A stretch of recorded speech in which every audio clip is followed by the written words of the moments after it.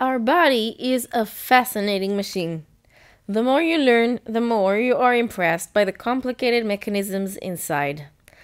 Since we are all about voice, I want to focus on the incredible voice box in our throat, otherwise known as the larynx.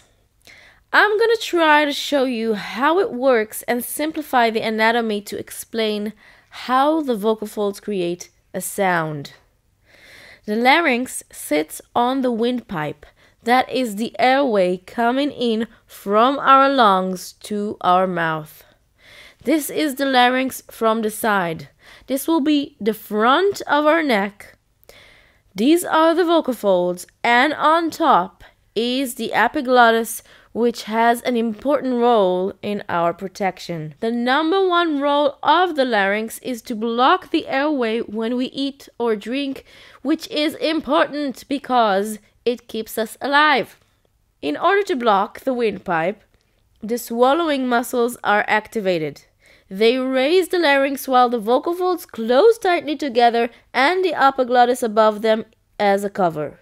You can try making a sound when you swallow, and good luck with that. I promise you it's just not possible in that position.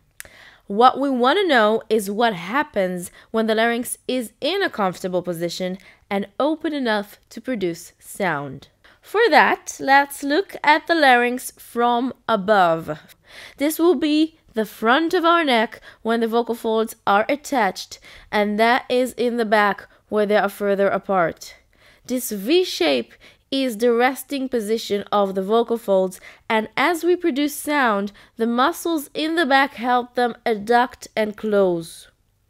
We have three groups of muscles in the back of the larynx that help the vocal folds move together and move apart.